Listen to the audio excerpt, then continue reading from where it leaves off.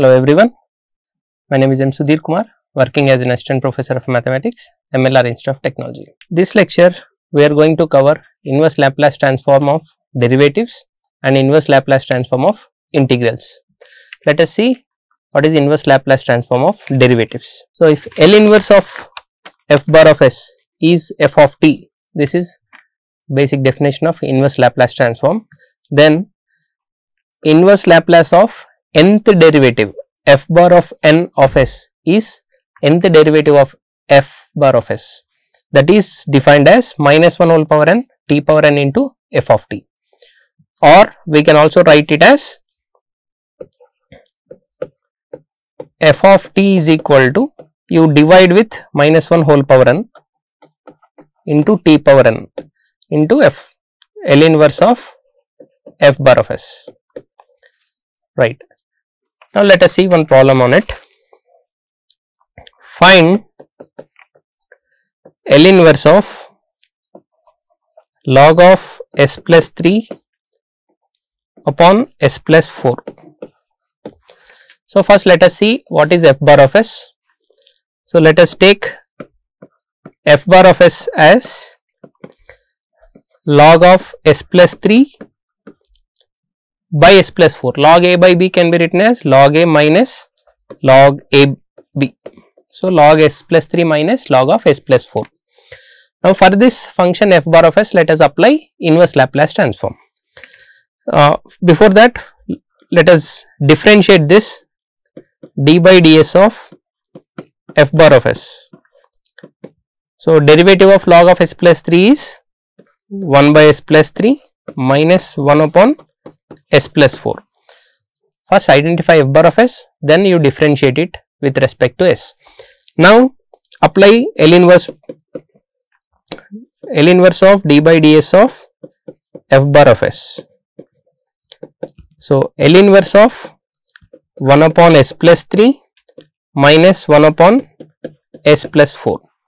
What is L inverse of 1 by s plus 3? This can be written as e power minus 3t, and L inverse of 1 by s plus 4 means e power minus 4t.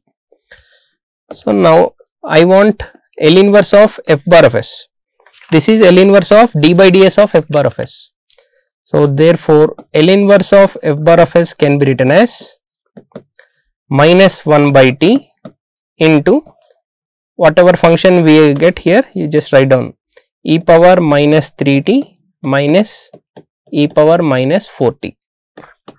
This is how we find L inverse using derivatives. Now, let us see one more problem on it. Find inverse Laplace of cot inverse of s plus a upon b. So, cot inverse of s plus a by b. So, this function let us take it as f bar of s. F bar of s is equal to cot inverse of s plus a by b.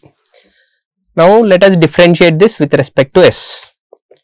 D by ds of f bar of s, that is, what is derivative of cot inverse of s plus a by b? Minus 1 by s square plus a square. So, on simplifying this derivative of cot inverse of s plus a by b, we get minus b by s plus a whole square plus b square. This is the derivative of cot inverse of s plus a by b. Now, let us apply inverse Laplace on it. So, L inverse of d by ds of f bar of s.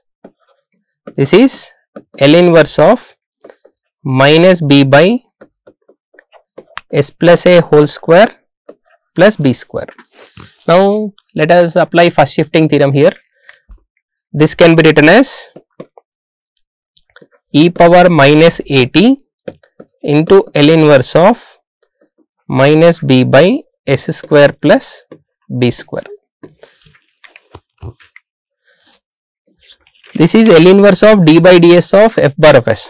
How we are writing this a power minus at means by using first shifting theorem. Right. Now we want L inverse of f bar of s. as per the statement of inverse Laplace transform on derivatives, this is minus 1 by t into this value. So, e power minus at.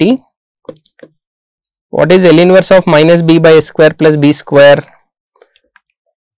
This is b into 1 by a sin at. Here a means b. So, 1 by b sin bt. So, b get cancelled. This is e power minus at by t into sin bt. This is how we find inverse Laplace transform of derivatives. Now, let us see inverse Laplace transform of integrals.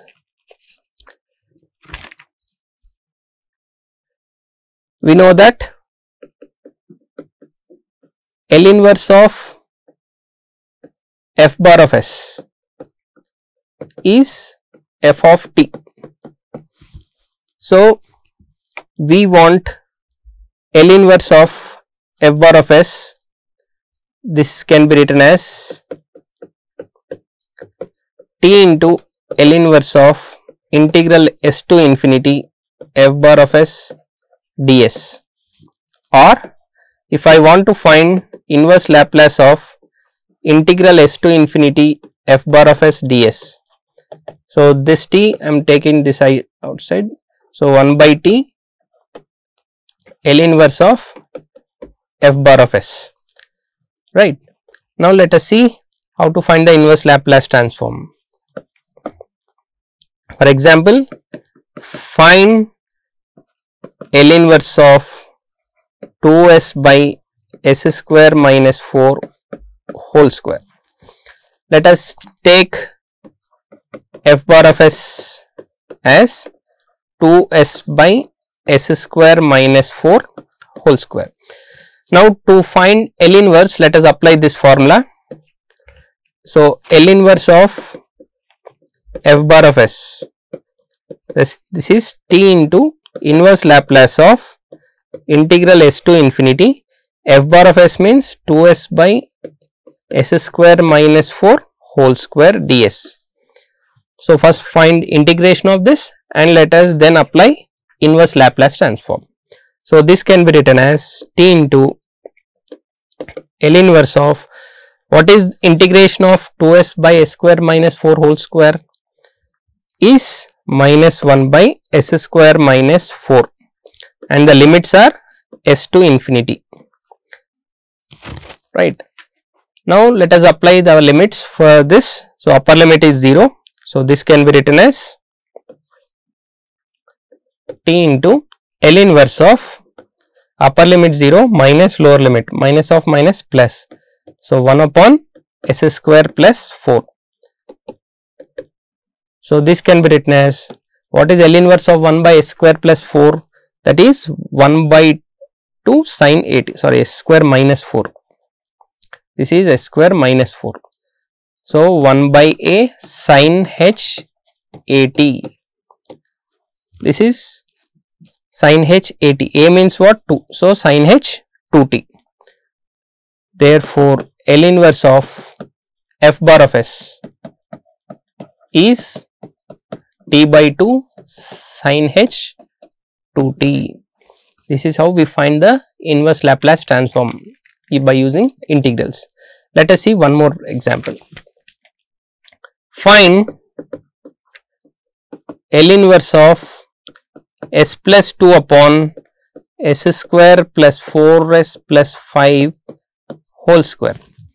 Now, let us see how to apply this L inverse. Let us take f bar of s as 1 upon, s plus 2 upon s square plus 4s plus 5 whole square. So, for this, to apply L inverse by using the statement, this can be written as t into L inverse of this complete thing, integral s to infinity f bar of s, that is s plus 2 upon s square plus 4s plus 5 whole square ds.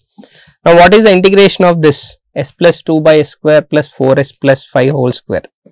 So this can be written as t into L inverse of this integration of f dash of s by f of s ds is f of s whole power n plus 1 by n plus 1. If you take this as s square plus 4s, derivative is 2s, but here we have only s plus 2. So let us multiply and divide with 2.